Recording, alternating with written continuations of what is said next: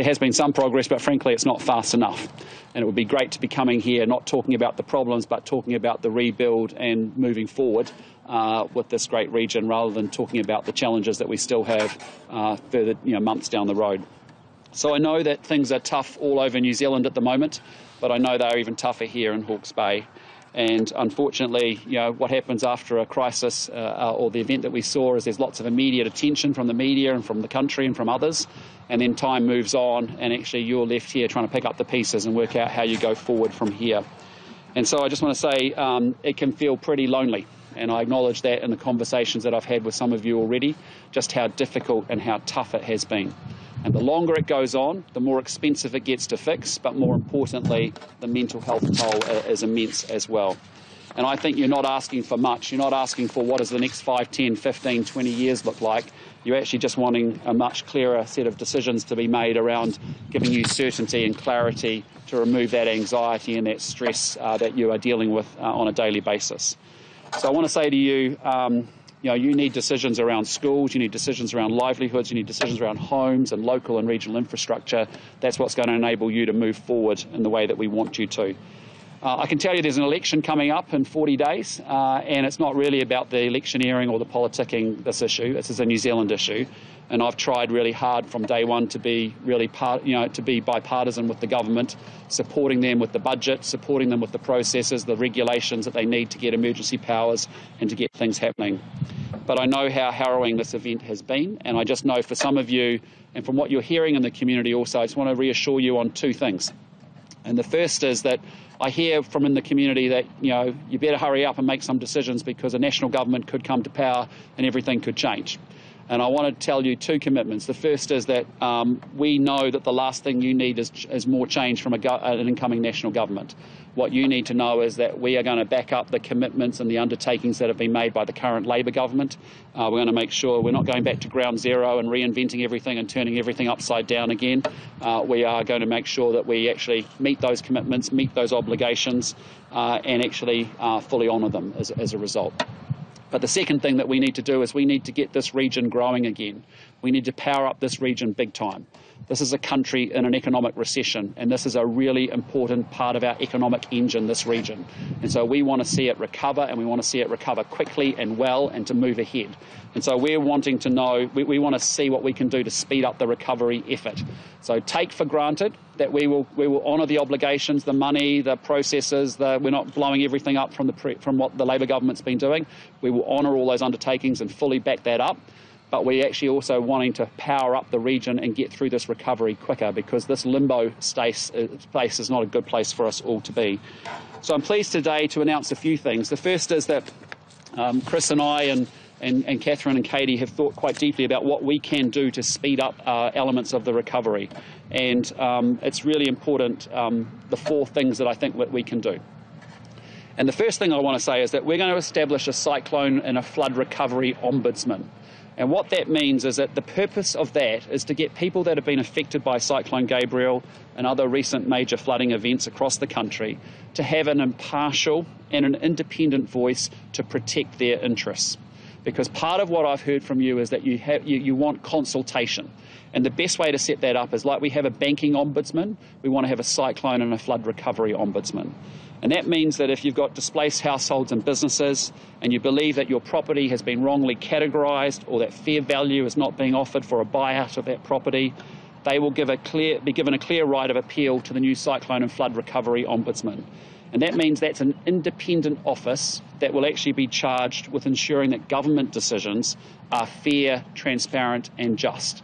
And they can review the situation and make recommendations about how things should be handled on a case-by-case basis.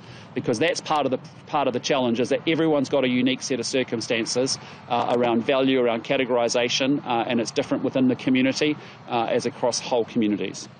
The second thing is that we are really going to prioritise infrastructure projects that connect this region to other communities.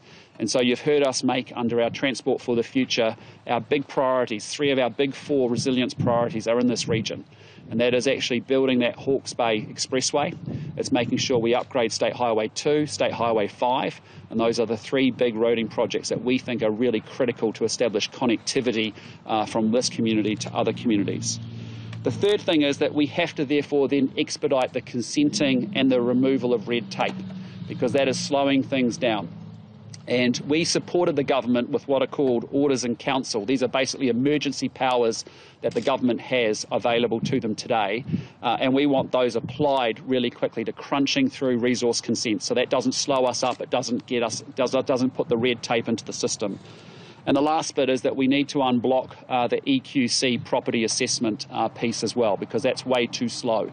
And so we want to set some target timeframes around how quickly we get them to respond to assessing the values of properties, but also that includes for them to bring in overseas assessors into New Zealand, which we can expedite through immigration settings in order to actually move through that process in a much quicker way. And so for us, we think that there is those four things can make a difference. If we genuinely have a flood and cyclone recovery ombudsman that individuals can go to, where it's got independence, it's got some teeth to hold the government to account and to push back on decisions that people think are unjust, that's exactly what we need to have. We need to get cracking with these infrastructure projects, and linked to that is actually fast-tracking consenting, so we're not caught up in red tape and having the same conversation as another year goes by and another year goes by and nothing's changed. And then we need to unblock the EQC assessment pipeline so we actually get property values assessed quicker so that people can move forward and get through what they need to get through. So, I want you to be reassured. We're going to back up and hold, to all the undertakings, all the commitments that the current government's made. You do not need us turning everything upside down and starting from ground zero again, but you need to know that we are rock solid and we will meet every obligation, every commitment made. We also think we can speed it up, though, and that's what we now have to focus on, because we desperately want this region powered back up and making a big contribution to the New Zealand economy. And with that, I'm just going to pass off to Chris Pink, who will give a bit more detail around some of those four components as well. So thank you, Chris. Thank you very much, Christopher, to Casey and Catherine, and to all those who are gathered here today and who have very generously shared their stories and the visits that Christopher and I have been making, and of course Casey and Catherine on the ground are such great advocates for their community.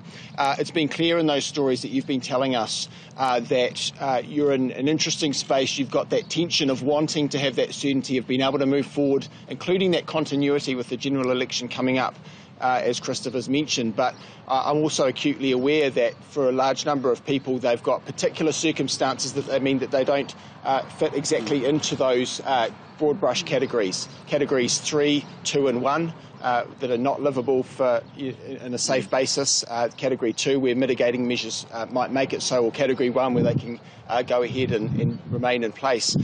So for those who are perhaps a line ball between the different categories, whether it's that they've got a mixed residential or commercial use, it might be that they've got something that, basically the question is whether, how far around a property you actually draw those lines. What's the basis of the buyout? What's the market value? All these really specific, difficult questions are going to need to be nutted out. And the government set in place some frameworks that are pretty broad and understandably so, but the reality is for those who are at danger of slipping between those cracks, we need a mechanism to have independent from council to provide a second opinion, another source of advice to government to see these people, done the right thing by them. So that's why Christopher has today announced the Ombudsman role that will set up for a couple of years.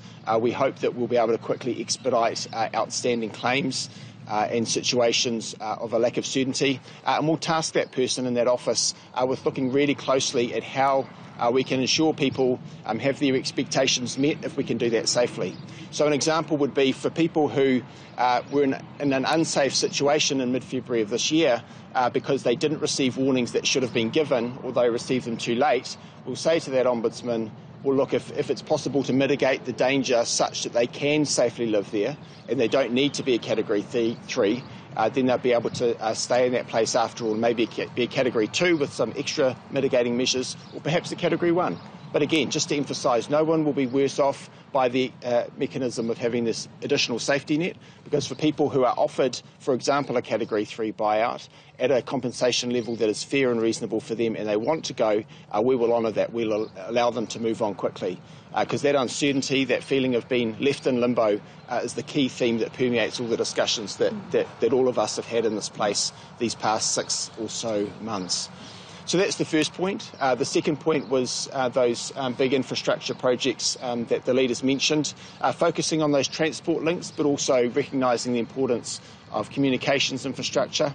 And as he said, it's about connecting those communities and those regions.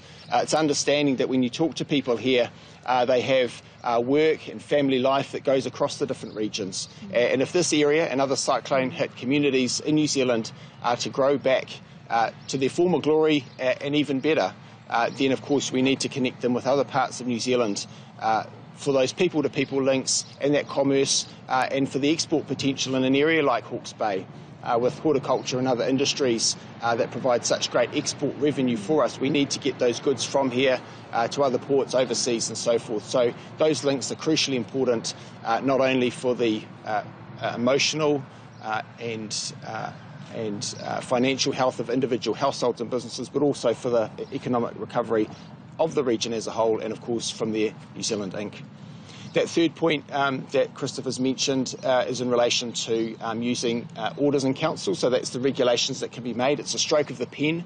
That if you're sitting in the beehive currently, the government can say, well, we're going to find a way to really quickly circumvent existing legislation. We're going to make it possible for you to do those things on your property that the business as usual rules say that you can't do. But actually, we're not in business as usual. That needs to be recognised. The government has given itself that power. It was legislation that was supported by National, as the bosses mentioned, because we said in an emergency, it's important to allow the government of the day to act quickly. So we will use every power available to us in response to the needs that you are telling us you have in order to grow back better, again, at a household, a business, a community level, and for the benefit of New Zealand Inc. And then finally, that piece around EQC. So the land damage assessments are a major blockage in the pipeline.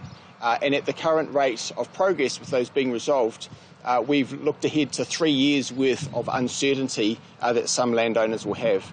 Clearly, that's not good enough from a mental health perspective in terms of recovering financially, again, emotionally, and for the region. So we've said we'll bring that up much more quickly. We'll set those targets. We need to scale up following an emergency, and that's what's not happened so far. EQC has limited standing resources, but to be able to get additional capacity from Australia with the qualified technical experts that we need, or elsewhere across the world, let's get them here, let's get them to help us get the job done. From there, we'll be able to get back to life as normal as best as possible in this wonderful place. So those are our key points. Obviously happy to speak more to those along with the leader and our wonderful candidates here. But just to acknowledge again all those conversations that have led us to understand that you want us to move quickly, you want the government of the day to provide you that certainty that you've got locked in the things that are important to you, but also we can go further and faster. Thank you. Thank you. All right, so hopefully you get a good sense of our commitments, which is one, do not let anyone scare you into anything, that we're not going to honour the commitments that have already been made to you and to the communities. And importantly, we need to fast track and we need to speed up the recovery so we can get the region pumping and back on track again. Is very much where we're at. With that, happy to take any questions from the media, maybe? Sorry. How are you? Just a question about the actual night that it happened. Yes. So obviously civil defence didn't evacuate any of the people in Hawke's Bay. Yeah. So the only risk to life was what they did to us. Now we're all being punished for it. Will you order a commission of inquiry into that? We definitely want an inquiry. I know there's been an inquiry, I think that's been talked about. I'm not sure, Chris, whether it's actually kicked off yet. Yeah, but not enough public input. Yeah. Yes, that's the point. That's the point. I was just... Yeah. We do not trust Yeah. Yeah. So that's what we just said is what... Yeah, so what we said is not enough community involvement, and so we need to make sure that we get an inquiry in place that gets that in place. I met with many of you, if you remember, in those first few weeks, and I remember meeting with you in a hall not very far from here, and I heard those stories of just how a number of you burst into action, and actually there was a difference between people getting rescued and not getting rescued. It was some incredible stories. You saved yourselves, yeah, I agree.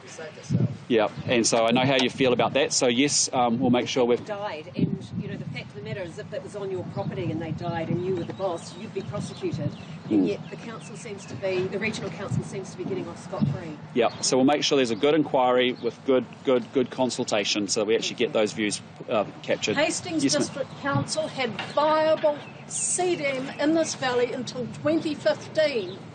They centralised back to Hastings. The whole thing fell over. We had 150 plus NZQA qualified emergency people. Yes. We were ignored. Yeah. No, I know how you feel. I remember the conversations well. Yep. Yes, ma'am. I'm from Parkway, not from the estate. Yes. But we're equally impacted. Yes, you are. In that we have only recently learned that we've been Category 2 to Category 3. Yep. 3. Yep. And they keep quoting the risk to life, but actually nobody died in Parkway except on the part that they have reinstated to 1. And they're saying, we can't get out. Mm-hmm. We live right by that roundabout on Parkway Road. Yes. And they're saying it's because of the way the riverbank, the 2 rivers were merged back in the 60s. Yes. Now, you talk about your different roads. Waka Kotahi at the moment are praising themselves on the millions they've spent for cycle tracks by removing rails, removing roads, reclaiming land. And yet they say, no, for Parkway, we can't do that. Yeah. And no, we know in Parkway there's a particular set of challenges as you've been reclassified from 2 to 3, and a lot about what's the mitigating infrastructure that could support Parkway, and also that's why the Ombudsman is a really good starting point for us, because it means you're going to have a proper, independent, powered up, funded. It'll cost us $7 million to fund that office to make sure that we actually are properly holding the government to account, and where you have real genuine grievances like that, and there's a number of other issues that will capture that, that's the chance to then come back and push back very strongly. Yep. Just, you want everything to move fast. I know. But some things are moving too fast. You know, you have to have the submission in by this date and that date. Yes. And, you know, this one on Category 3 buyout has to be in tomorrow. Yes. You know, and that's why I was a little bit alluding to that earlier, because sometimes people are using the election as a reason for why you need to do things quickly, because everything's apparently going to change on the other side. And that's why I wanted to reassure you that actually the commitments that have been made, the money that's going to be spent, the process that we've got up and running, we're not going back to turn this whole thing upside down and starting from scratch again. We'll look to work on what we've got to improve it and to speed it up where it makes sense. So, yep. Great. All right. Well, I'll come and catch up with more locals and hear some of the individual reactions and stories would be good. With that, why don't we go to the media? Any questions that you may have?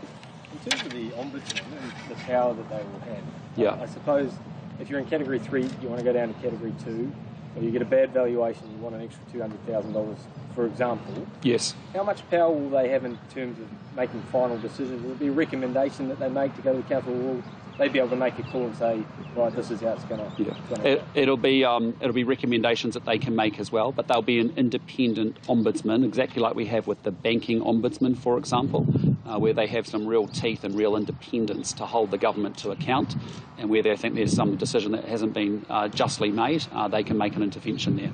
Chris, did you want to talk about that a bit more? Yeah, thanks, boss. So, as you've said, it's a power to examine decisions and a power of recommendation, and that's traditional for an ombudsman setup, and that's why we've gone with that wording in that role specifically. You know, in terms of local government being a decision maker, not only in terms of infrastructure that's needed, but also zoning and the categorisation decisions, they've got some skin in the game in terms of the financial side, but so too to central government, which is why when Christopher says holding the government to account, that includes us. So, you know, we would take very seriously any recommendations made by the Ombudsman, specifically because they're coming in without a vested interest in that sense. So to represent the people who go to them and say, look, you need to have another look because I'm these particular set of circumstances. And it might be something as straightforward as the valuation not having captured the fact that there'd been additional work done on the property prior to the cyclone going through that wasn't obvious. So again, just that second opportunity to have a look. Why spend $7 million to set up a new office and not fold the powers and responsibilities into already established ombudsman? Yeah, well, look, that's a good question, because there are a number of different ombudsman or similar type roles that have elements of that, but it's the fact that it goes across quite a few different areas. So there's a banking ombudsman, there's an insurance ombudsman, and obviously private insurance is a major aspect of the rebuild. And part of the difficulty that the good people of this area and other cyclone-affected areas of the country have is that their private insurer either isn't coming to the party or is unable to move forward in terms of a buyout or a rebuild because they don't have that certainty of knowing if they're going to be able to. So in terms of having an ombudsman who's dedicated for cyclone and flood recovery, it captures all those different issues and reflects the breadth of different ways that people's lives and businesses are affected by this. And while it will be a 2-year duration, because that's what I think we owe the people, is to work through these issues really quickly. But what it also says is that there is some proto-thinking there, that inevitably when there are other similar-like events in New Zealand, we've got some of the structure and the framing in place to be able to deal with those in the future as well. So sort of rev it up every time they're needed. Well, potentially, and I think that's what we're trying to get, is the scaffolding in place and the processes in place, so that actually when we see these issues, we can work through them in a much quicker way going forward as well. And so that's why I think the Ombudsman role has teeth, it has genuine independence, and it can hold the government to account, and it most importantly is there to represent the interests of the people, not the government, and that's important. How quickly will you be able to establish them? We want to move very, very immediately, so as fast as we possibly can. And so that'll be, let's be clear, when we take over on October the 15th, if we're lucky to do so, we have an awful lot of work to do to turn this country around, but this will be featuring very strongly in our 100-day plan. Yep. Right, but it takes a long time to set these things up. And, so how long will it take to build this? And then how quickly are you expecting decisions to be made? Because there's clearly a lot of palpable frustration now. And so I'm sure, people don't want to be waiting for you to set up another agency, and that agency then has to go into and look at all of the evidence before they make a decision. So how long before this ombudsman makes its first decision? Well, we're going to be setting this thing up as fast as we can. As I said, it will feature very strongly in our 100-day plan because it has to. And I appreciate the first thing is we have to get elected on October the 14th, but then after that we actually have to get this country unblocked, and we have to get moving from a country of bureaucrats into a country of can-do and getting things done, and that's what we're going to do. So we will be crashing through processes to get things done incredibly quickly, and we are going to do things differently from how things have been done. We already have orders in council that give the government emergency powers to bypass any of our existing RMA, any of our other existing processes, and we'll use every tool available to us to actually get this thing set up, but more importantly to get action here, because as I keep saying to you, we are in a recession. We are the only country in the whole of the Asia-Pacific region in an economic recession. We need this region powering up horticulture in a big way. And I just say on horticulture, the good news is after 3 goes and coming very late to the party, the horticulture sector is comfortable with the process that it's got with the government. We will keep that in place, make sure that money flows in that way. But we need to power up horticulture. We need to power up the region fast. Okay, I've just got some other questions on the scattergun of other areas. Yep. New Zealand Dental Association says Labour's undercosted its free dental policy by 50%. What do you make of that? Look, I'm very sceptical of this government's ability to get anything done, if I'm honest with you. I mean, they had a policy in 2020 to put 20 mobile dental clinics across New Zealand, and that hasn't been able to be achieved. You've seen dentists go on strike with respect to pay, and you've heard that announcement from the Dental Association saying, look, even if we provide free dental care for under 18s, many dentists don't do it because the government doesn't pay them the going market rate.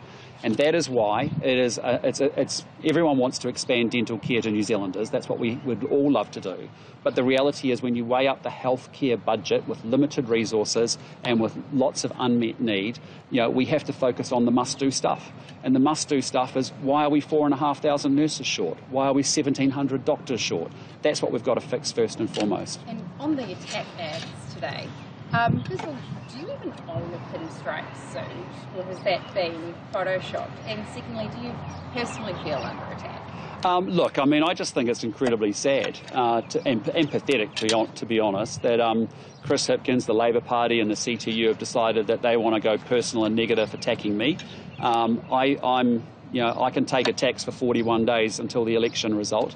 What I'm worried about is Kiwis losing their homes. What I'm worried about is Kiwis not feeling safe in their businesses or their communities. What I'm worried about is not being able to access health care or be able to get their kids educated. So, I think it's incredibly sad. I think from a CTU point of view, they purport to support working people.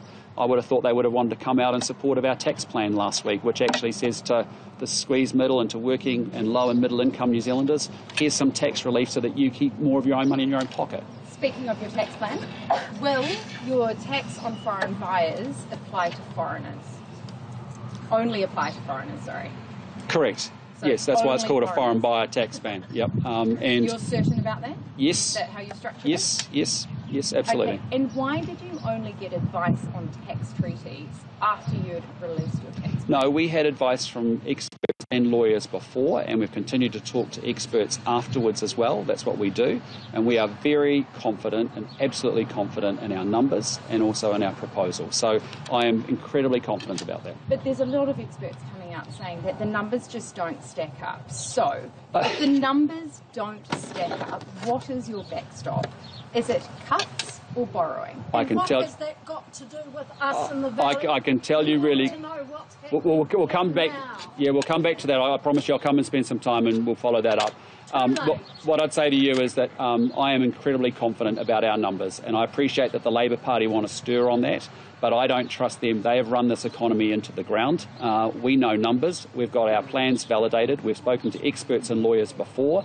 We've spoken to experts afterwards, and we are very confident with respect to tax treaties and with FTAs that we can actually get our foreign buyer ban in place. Are you worried about how China might react to it?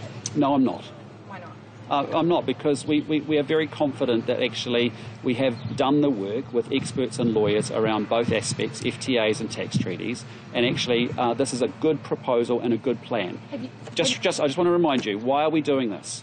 New Zealand is the most restrictive country in the OECD, the developed world, around foreign direct investment. Many businesses in this region would actually like to have a partner or some talent, whether it's in technology or whether it's in a business that actually comes in from overseas bringing talent and bringing capital. And one of the things that those owners can't do is actually buy property in New Zealand. So we're saying you've got to buy a property above $2 million. Remember, the average house price in New Zealand now is below $900,000. And for the privilege of that, we are going to tax you 15%, and we're going to take that money and we're going to give it to low and middle income workers through our tax plan. I think that's common sense, and I think it's smart. On another element of your tax plan, taxing the online gambling corporations. Have you looked into how you can tax corporations which aren't based in New Zealand that we have double tax agreements with? What we've talked about is the online international gambling platforms that many other countries have found ways to raise revenue and to tax from. We want to raise revenue from that and make sure again that we can direct those monies into low and middle income New Zealanders so they keep more of their own money in their own pocket. And just last one. Do you believe in equity of outcome? I believe in an equality of opportunity, that actually kids in New Zealand, irrespective of their families or their communities or their neighbourhoods, should, through things like education, be able to get from a set of circumstances to a better set of circumstances. And that's what our party will continue to work incredibly hard at in government as well. I am a recipient of that. I am a kid whose parents left school at 15, 16. I'm the first to go to university in my family. Education got me from a set of circumstances to a better set of circumstances, and I want that for every Kiwi kid, because that's how they flourish and that's how they realise their version of the Kiwi dream.